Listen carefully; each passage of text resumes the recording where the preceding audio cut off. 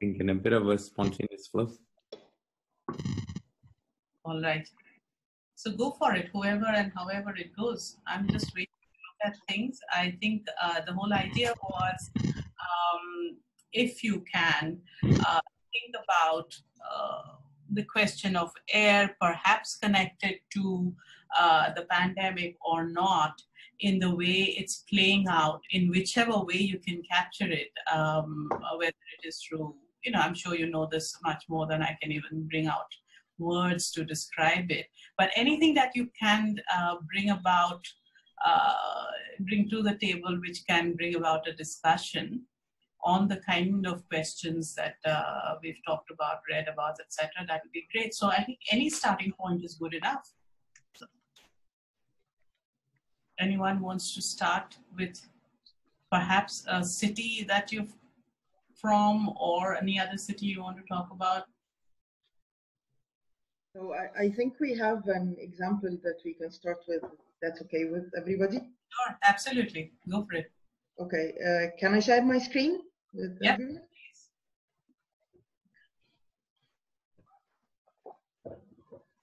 So this is an example from Egypt, not exactly from my city, but somewhere I used to work. Okay. This is a photographer and an artist who took it on himself to raise awareness about a residential area that is located just beside an industrial area in Alexandria. Mm-hmm. It has been a very long debate about whether this residential area has been there first, or the industrial area has been there first. The industrial area saying, no, we are not responsible, we were here first, so it's not our problem. And the residents are complaining about the air pollution and the quality of life. As you can see from the picture, the dust was really a big problem. So he took it upon himself to show this problem in a project that he did a couple of years back. It ended in 2017. And this was really interesting because he went through the social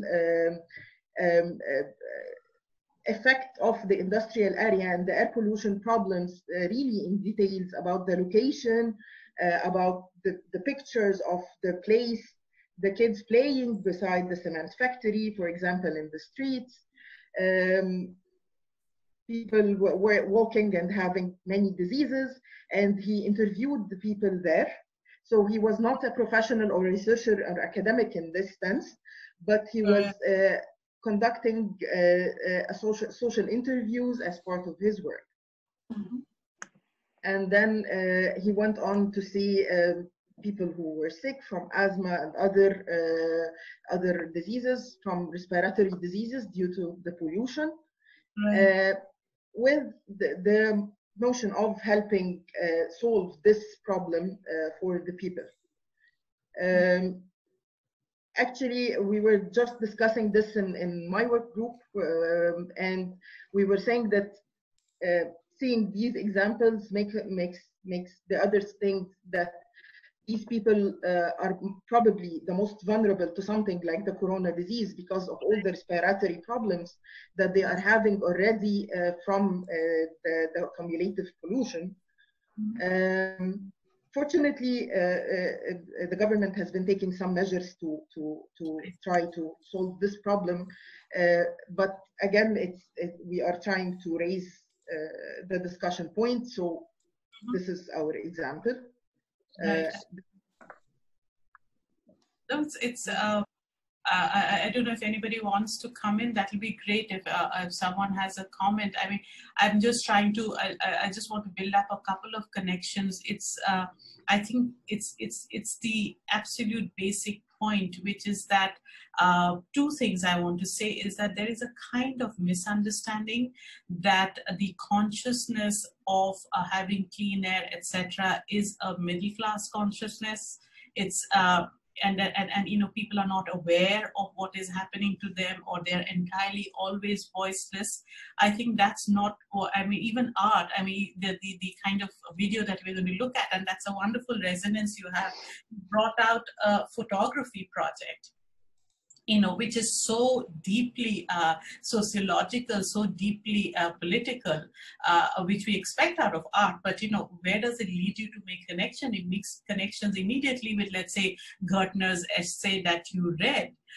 And this is, and if you look at what the people are saying, I was just very quickly reading what you were showing on screen, the words that the people themselves are using.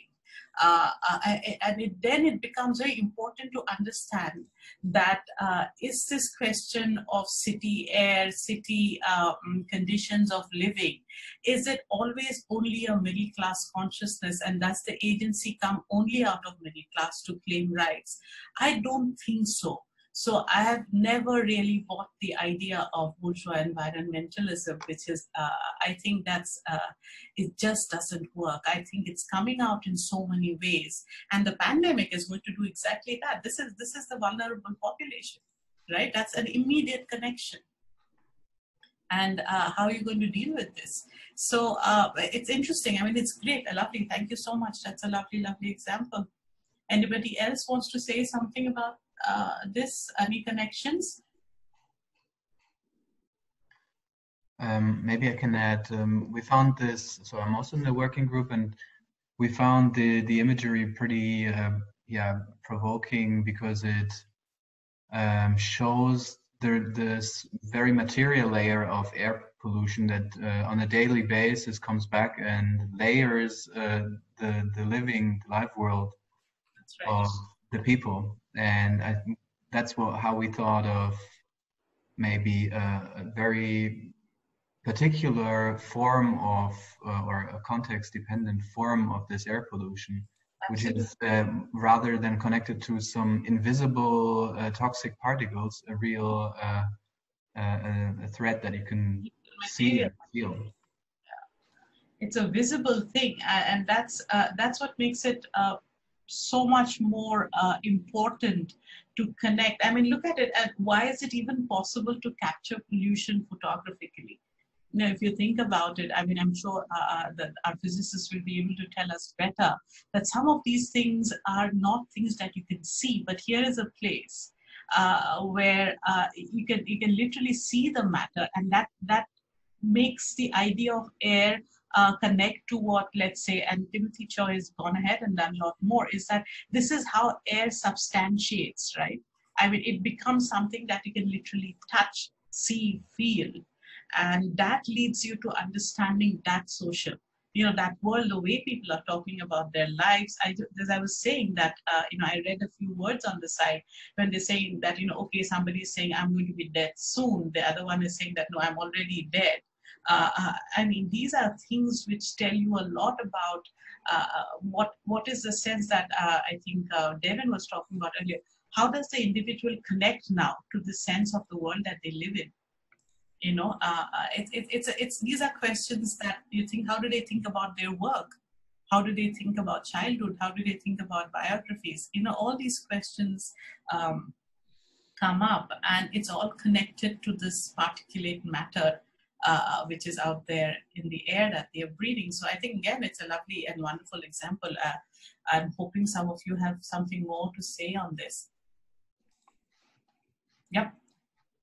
Siddharth, right? I will come in with a quick comment. I won't take up too long, but I posted a link to an exhibition that I went to a couple of days ago at a museum in Stavanger called In the Clouds, and part of it has been moved to a virtual exhibition, so you might want to watch it. And it's looking at clouds in science and art, and it's not strictly air, but it's depictions of a very critical part of air in different landscapes and different renderings. I thought that to me it played in very interestingly with Yasmin's provocation. It's I mean, one of the things that air has become something, again, I'm not someone who's been involved in studying urban pollution or any of all these very related topics.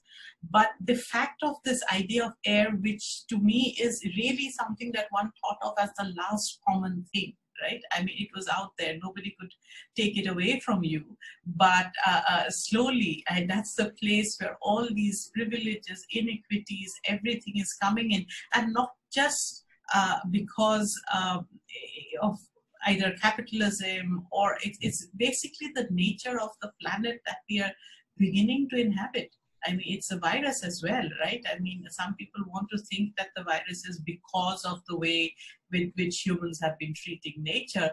I'm not very sure. I think, well, I think we're about to enter an era of pandemics. Let's not say this too much. We don't want to, you know, young people must not be made to feel worse than we all are. So it's a thing out there, but I think the air idea is going to get more important to think through.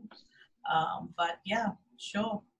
I don't know what anybody else has to say on this, what we just saw. Anyone had a comment from their own cities, what's going on right now? Is that a question? Esra, I think you said that government has tried to do something about this. And I was wondering whether this project, whether you know if this project played a role in pushing government to act. Okay, I'm not sure if this particular project pushed the government to act, or just the sense of responsibility, because this example is repeated in a number of informal settlements around industrial areas that came with the Industrial Revolution in Egypt.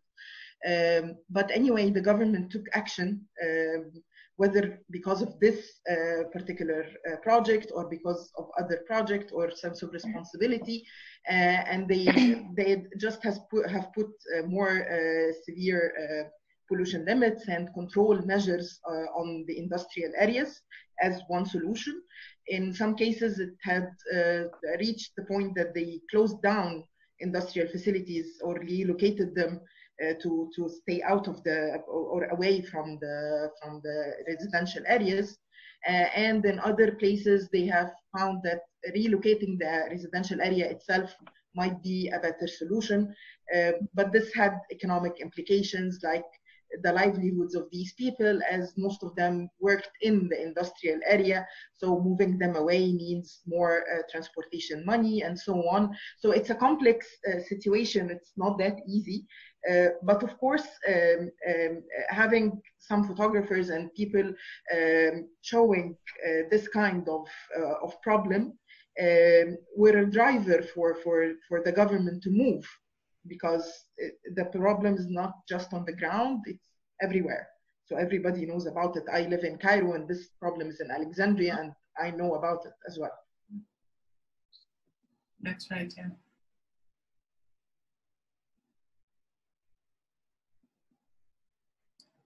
I mean, with all of this, I just want to just tell people, put together the thoughts of some of this.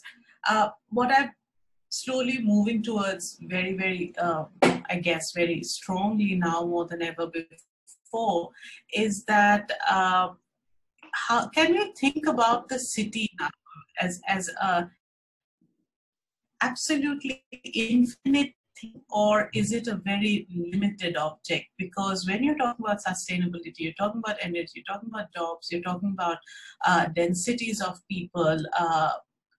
How do we start now thinking about the city? Should we bring back, and even when it comes to understanding the connection with the rural, do we want to think about this more now, especially when you're thinking about air, that since air in the city seems to have become almost an object, the actual science of it may say that, okay, it's atmospheric. Satellite imagery will tell you some story that there's a big, huge cloud. Asia is supposed to have a big brown cloud for a while on top of it. How do we start bringing that down to the actual geography on the ground? Do we need to think about cities differently? Do we need to think about the rural-urban connection more seriously now? I'm just wondering if any of you are thinking about this in terms of how we address anything. Let's say even the example we talked about, that I can understand it's exactly similar to here, that we close down industry. We're also closing down jobs, right? And people out to the outside of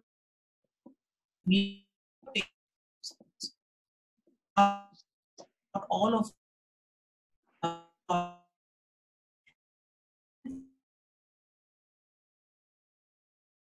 Yasmin, I think you're breaking up a little bit at our end.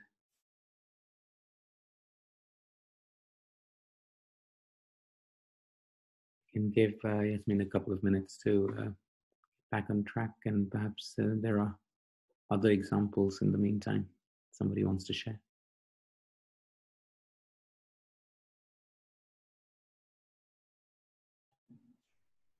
Are you back?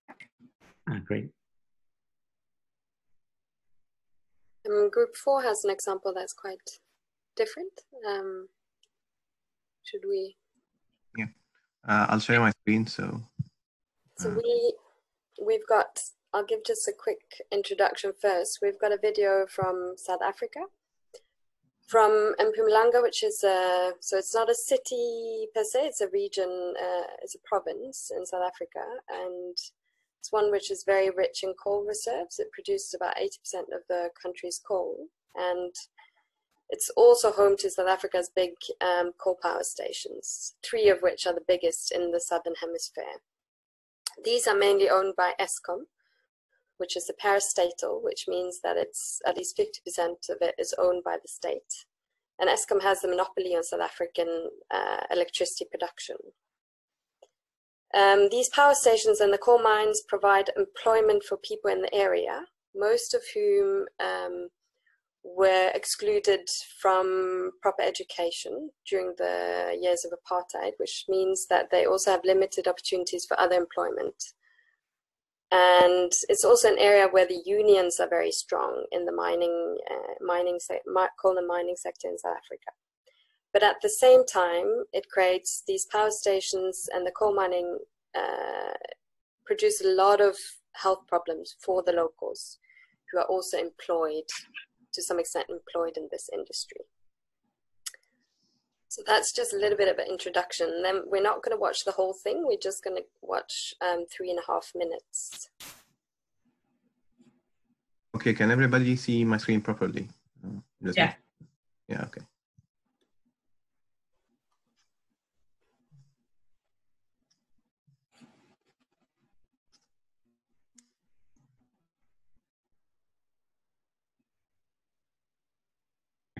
Can't hear the sound. You might need to share again and take Okay. a box that says optimized for video. Share sound. Okay. I'm sorry, this is the first time I share, so stop sharing.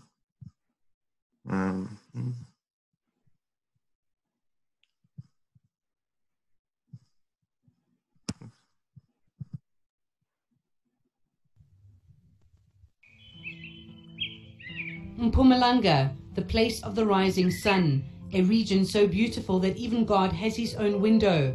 But below the beautiful sunshine lies a dirty truth. It is also home to some of the most polluted air in the world. Last year, environmental agency Greenpeace announced that the Highveld of Mpumalanga has the world's highest level of nitrogen dioxide in the air, based on analysis of satellite data. The area is the nation's coal heartland, home to over 100 coal mines. EWN travelled to Middelburg to meet the people who live under this cloud of dust.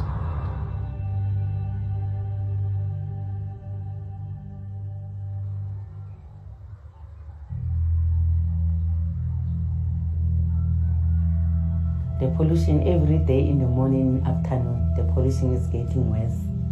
Every time I'm getting sick, I'm drinking the pills in the morning, and my asthma can start anytime. Maybe sometimes the pill doesn't work. I must have oxygen, so I must go to the doctor, which is I don't have money to go to the doctor. Mother of 5, Sophia Pakla, is a manager at a local community work program. Her husband, Voy Bosiki, used to work in a coal mine, but has been unemployed for 2 years. This family of 7 survives on just 2,500 Rand a month. My kids are not breathing well, and especially they have the skin problem. They're just crashing themselves, getting rashes. So every time we must go to the clinic. And my old kid is the girl. She has affected with the eyes. Pakla is just one of many residents we met that experiences health issues because of the pollution from the mines and power plants. The bustling town of Middelburg is a haven of good community service and business opportunities for many residents who also live in surrounding areas, and is rated as one of the best places to live in Mpumalanga with nearly 10 years of clean audits. Ibrahim Patel has lived in this town most of his life. As former president of the Middelburg Chamber of Commerce, he commissioned a study into finding out how many coal mines and power plants were in the area. Green squares, these are all the mines. These are all the 150 odd mines in this region.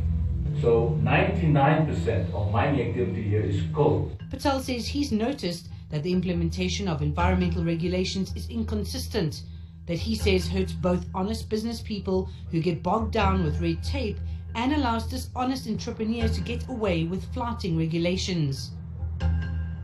You have this type of lopsided application where policy documents are 5-star, but the actual implementation, it depends very much on the mood and the type of person who is the employee in the civil service who is going to implement those policies.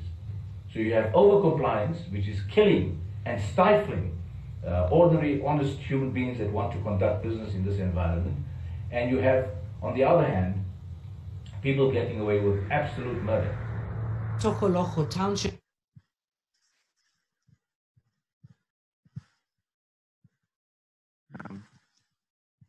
So yeah, after the 3 minutes, we thought it's a good idea to provoke a discussion by sort of reflecting back on those socio-political structures that were mentioned in the apartheid issues that actually led to those, and were exposed as issues in the video, and that these are more or less common in different situations where people face climate adversaries and there's some form of climate injustice, and those social political structures can be exposed in different contexts as some form of inequalities in being exposed to specific weather conditions and climate issues.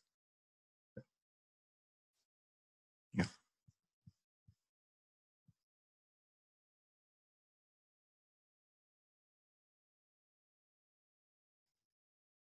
Can you hear me now?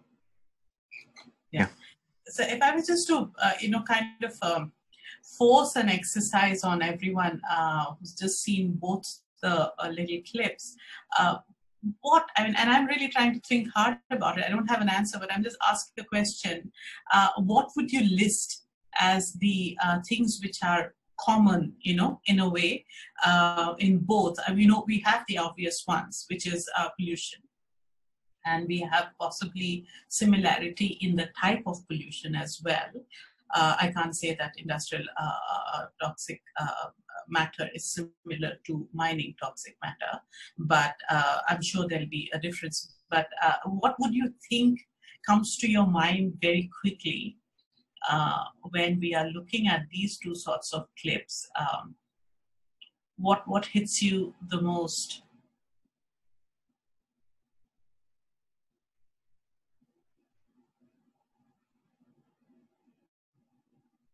Just top of head, sometimes instinct is better than... I don't want to talk too much, but the one first thing that comes to mind for me is the link to employment. So the fact that people who are often impacted in their private lives by living in the area also have employment. From my understanding, that was the case in the other one as well. They work in the industries that create it. So there's this very difficult negotiation between needing it and it impacting you. It's a great point, because it kind of adds up, and it's making me think what you just said, that it kind of adds up to this problem, doesn't it? That the latter one, the one that we saw right now, it's, as you said, it's about a region. It's not necessarily about a city per se, but it would certainly affect these little townships. The other is about a more urban kind of environment. But the point is, how do we start, and this is where human geography comes in full scale, is that how do we connect this question of pollution, people, and the limits of space? The question is that people will have to live particularly in this area, they have to live close to where they work. It's the nature of the work itself. It's not something, as we were talking before we started this whole thing, is that ours is one of the few professions that can continue this kind of work. But it is the nature of profession itself that leads you to certain kinds of ways of living, literally to the kind of air that you'll have to breathe. So it's so much now connected to the nature of work, that makes you want to think about how do we start understanding then work in the urban? How do we start thinking about pollution? Shouldn't it be immediately a question of housing?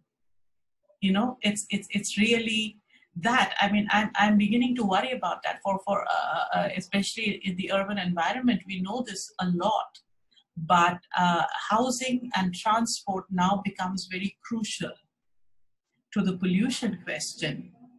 As we just heard from the earlier example from Alexandria, is that let's say you close the industry, what are these people going to do? Or let's say you tell them that, okay, move them to outside the city or whatever it is. Sometimes these people simply cannot move. And if you're already health vulnerable, meaning to say not everybody has the strength to take on a 20-mile ride to work and back. So how do you start thinking? And so all I'm trying to say is that obviously none of us are going to find the solution one day. But what I want you to think about is what are the issues that are getting connected? Just by 2 little video clips, what are the issues that have suddenly come right up front? Pollution is suddenly connected very deeply to the question of housing and labor. How are you going to make people suddenly change everything they work and they say, okay, from tomorrow you're no longer going into the mine because you're so unhealthy and you're not going to be able to work in a mine if you want to live. So let's make you do something else. Is that possible? Is that easy? So, in a way, I think what I'm saying is that let's pay attention to what things are connecting up just because of these 2 videos, these excellent things that we just saw, and the way they're connecting to each other.